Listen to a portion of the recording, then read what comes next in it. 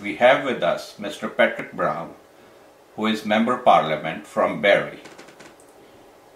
He is running for Ontario PC leadership.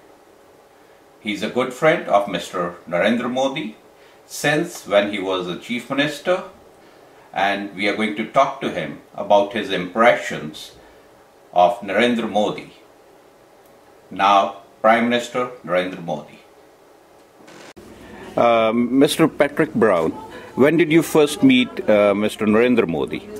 Well, first met Narendra Modi at his trade conference some 7-8 years ago in Gandhinagar, and built a close relationship with then Chief Minister Modi, and have returned 8 times to visit him in Gujarat, and was always very impressed with his focus on the tasks at hand, whether it was building the economy in Gujarat, recruiting the biggest companies, the biggest jobs, whether it was Tata or Reliance. He got a sense that he wanted to see his state as the economic engine of India. And that's why I'm so excited to see him as Prime Minister. I know he's going to do great things and understands that the job of government is to be an incubator of jobs. Okay. Since he has become the Prime Minister of India, what changes he has brought in? Well, I think what you see right now is he's creating a sense of optimism in India, a sense of hope that India can compete worldwide. I also think he's bringing a new sense of clean government, transparent government. Small gestures, but they're important. You know, the fact that cabinet ministers couldn't hire relatives anymore, I think it means he's changing the old days where it was who you knew was the most important. I think Mr. Modi, Prime Minister Modi, is very keen to change that. I also think internationally on foreign affairs, you're going to see India being included at the table, being considered a key stakeholder more and more often.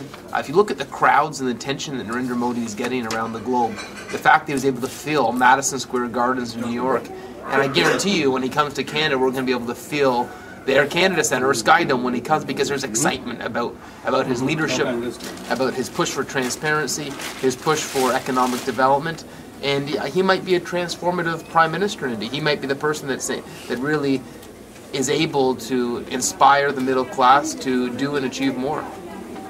And what do you think about Indo-Canadian relations? Will they improve?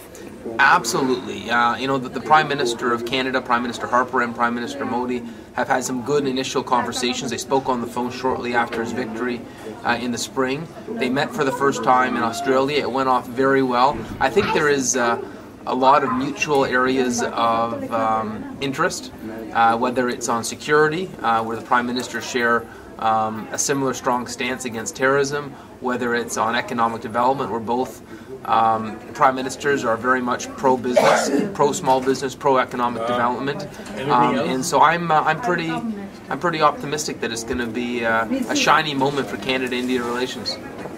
And then you're going to India, so for what purpose are you going there? Well, anytime Prime Minister Modi asks for me to speak at his trade conference, I always accept. Okay. I've been honored to participate before, and he's someone that I consider a friend and a great leader. And even though I'm so busy on the campaign trail, I'm going to India for 2 days because I can't say no to a good friend and a great man in Narendra Modi. Thank you very much. Okay.